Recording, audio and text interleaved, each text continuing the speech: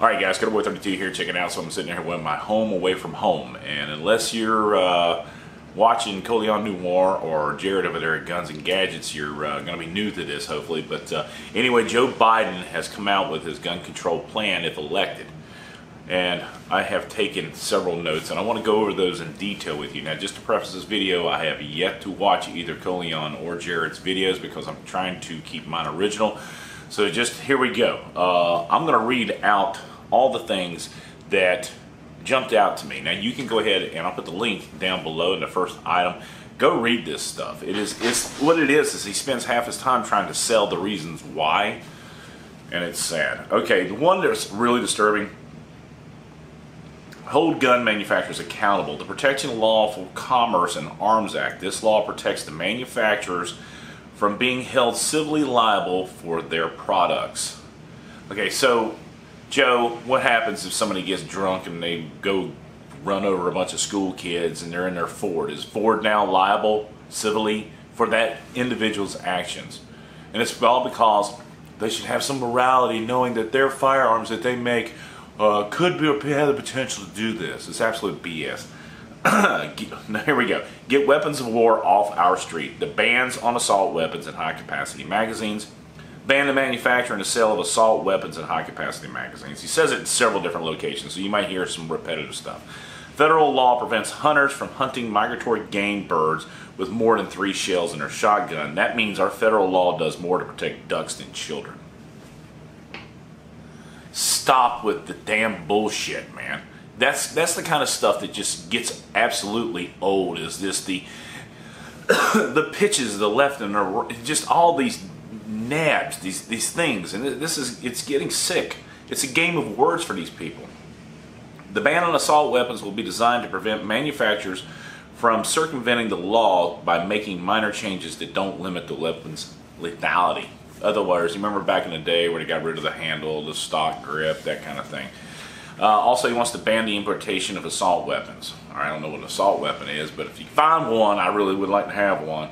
Regulate possession of existing assault weapons under the NFA. This is where it gets interesting. Okay, buy back assault weapons in high capacity already in our communities. Let's voluntarily though. Biden will also institute a program to buy back weapons of war. War! What is it good for? Currently on our streets. This will give individuals who now possess assault weapons or high-capacity magazines 2 options. Sell the weapons to the government or register them under the NFA.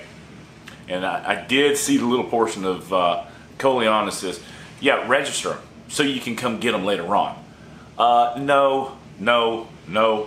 It's totally designed to enact a full-blown confiscation down the line. And it will come. They just don't want to call it confiscation. You know, the mandatory buyback.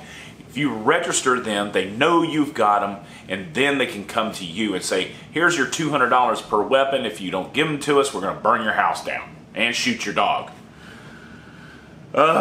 Reduce stockpiling of weapons. In order to reduce stockpiling of firearms, restricting the number of firearms an individual may purchase per month to 1. Some people, they don't have a problem with it, but I do. Firearms, this video channel, this is my business. This is what I do. I shoot. Limiting me, telling me how many I can buy. Oh, enact universal background legislation and close other loopholes that allow people who should be prohibited, from purchasing firearms from making those purchases. A background check for all gun sales with very limited exceptions, such as gifts between close family members. Sorry, I just ate a burrito.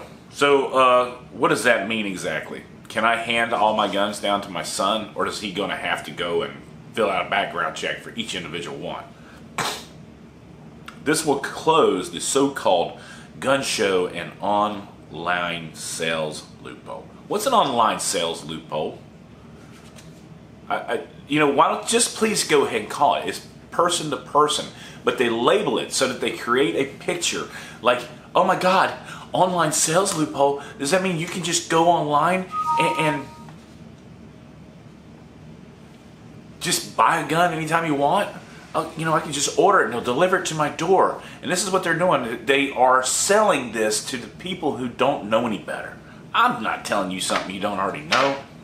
In addition to closing the boyfriend loophole highlighted below, and we'll talk about that here in a second, reinstate the Obama-Biden policy to keep guns out of the hands of certain people unable to manage their affairs for mental reasons is dictated by the Social Security Administration. They're trying to pull that thing again. So just because a guy can't write his own checks and has somebody else write the checks for him, they say that he's mentally unstable and he cannot have a firearm, which is total BS. Enact legislation prohibiting an individual who has been convicted of a misdemeanor hate crime or received an enhanced sentence for a misdemeanor because of hate or bias in its commission. And again, this is one of those things that's really dangerous when they start doing this, because somebody could say something online and possibly be convicted of a hate crime. Therefore, your gun rights are gone. Close the Charleston loophole, which allows people to complete firearm sales purchases if their background checks are not completed within 3 days. What he's trying to do is extend that to 10 days. Close the fugitive from justice loophole created by the Trump administration. What is that exactly? Can somebody please tell me what the hell that is?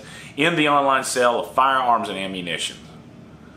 Oh, hell no. Biden will enact legislation to prohibit all online sales of firearms, ammunition, kits, and gun parts. That again, that's part of our business. There better be some major lobbying going on to get this guy out of office. We all know that Elizabeth Warren is going to be the one because everybody they have to have a woman in office, even if it's that dingbat. And God knows it can't be Kamala Harris. She's looking too good. Okay. Create an effective program to ensure individuals who become prohibited from possessing firearms relinquish their weapons. So if they find out you got an issue, they're going to come get it. Relinquish. What does that mean? Yeah, come and get it. Incentivize state extreme risk laws, red flag laws. Give states incentives to set up gun licensing programs. Adequately fund a background check. Should do that now anyway. Addressing the deadly combination of guns and domestic violence. This is about the boyfriend loophole. Alright, the Violence Against Women Reauthorization Act of 2019 closed the so-called boyfriend loophole and stalking loophole. In other words, you can get a restraining order against your boyfriend, or I guess, I'm not sure. In addition, Biden will establish a new task on online harassment. It just goes on and on and on. Require gun owners to safely store their weapons. Empower law enforcement to effectively enforce our gun laws. You can't do that now. Prioritize prosecution of straw purchases. Put America on the path of ensuring that 100% of firearms sold in America are smart guns. Make sure firearm owners take responsibility of ensuring their weapons are used safely. Hold adults accountable for giving minors access to firearms. Holding adults criminally and civilly liable for directly or negligently giving a minor access to a firearm regardless of whether the minor actually gains possession of the firearm. What? What the hell does that mean? Let's see. You want to notify law enforcement when potential firearm purchases fail the background checks. That's already there. But he threw it against the wall to see if it would stick. Require firearm owners to report if their weapons are lost or stolen. Responsible gun owners have a responsibility to inform law enforcement if their weapon is lost or stolen. So all the boating accidents, basically what it is that you have to report it if it's lost or stolen or at the bottom of a lake. So later on, when you are found with it, they can convict you. Require firearm owners to report, all right, we do this. Stop ghost guns. One way people who cannot legally obtain a gun may gain access to a weapon is by assembling a one of their own, either by buying a kit of disassembled parts or 3D printing a working firearm. Reform, fund, and empower the U.S. Justice Department to enforce our gun laws. That's it. Whew, that was a long one. Anyway, guys, yeah, Biden's gun control plan. I think what he did was he just took and said, find everything we can and let's throw it out there. But if you read, I went and read Vox, V-O-X, which is the most liberal POS. They were like, well, it's not as strong as Cory Booker's or Beto O'Rourke or Elizabeth Warren's. They're already complaining that this is not strong enough. So the whack jobs out there in the world today, they have no clue what will and will not work. They're just, what they want to do is they want to get the hands or guns out of the hands of civilians. Beto O'Rourke, sorry, I got a little cold. Beto O'Rourke the other day just said simply, guns belong only in the hands of government, police, and military. He is the most tyrannical threat to our republic that is in existence today. Guys, let me know what you think about this video. Give me a thumbs up if you like it. Let me know what your thoughts are in the comments section down below. Thank you so much for watching. We always end it like this. God bless America. God bless us men and women in uniform 24/7 for our freedom. It's freedom's not free. It's Good Boy 32. I'm out.